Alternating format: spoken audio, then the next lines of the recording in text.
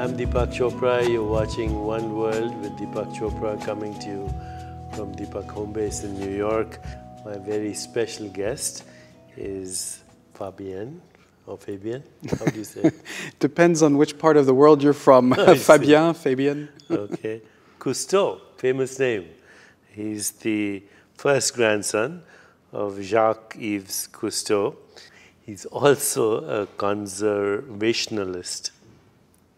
I guess so, yeah, by default. And documentary filmmaker.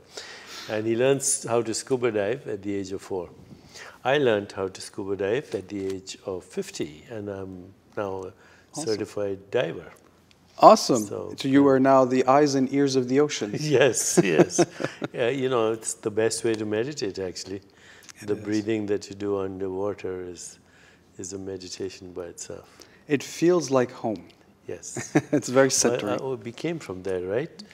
Yes. Speaking of evolution. Whether it's in here or out there, absolutely. It's the same ocean. So tell me a little bit about growing up, and you know, you come from an illustrious family. The world knows who you guys are. I met your sister. Was it your sister? Yeah, my sister Celine, yes. Yeah. Yes. So tell me what it was like growing up. Where did you grow up, first of all? I've grown up 25 different places so far, and I hope to think I'm still growing, at least in here. And between France and the United States mostly. And on expeditions, on vacations, because that was the best place for the family to get together. Yeah. So in strange places, Papua New Guinea, the Red Sea, Australia, New Zealand, anywhere where there was a fun adventure. Can you dive in the Red Sea, or you just float?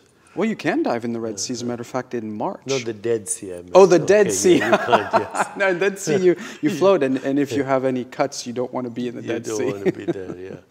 Sorry, I was thinking something else. Okay, so you've basically been in every ocean in the world. No, and there's still a lot of adventures to be had, because if you take our planet as a living space, you know, most educators will tell you it represents 72% of the surface. Yeah. But that's such a two-dimensional view of life, of this circulatory system of life. If you take the third dimension of this living space, the oceans actually represent 99% of our world's living space. Explain that. Well, look at where things live. On land, they live on a veneer. In the air, it's more of a transient medium. Other than bacteria, nothing actually lives in air.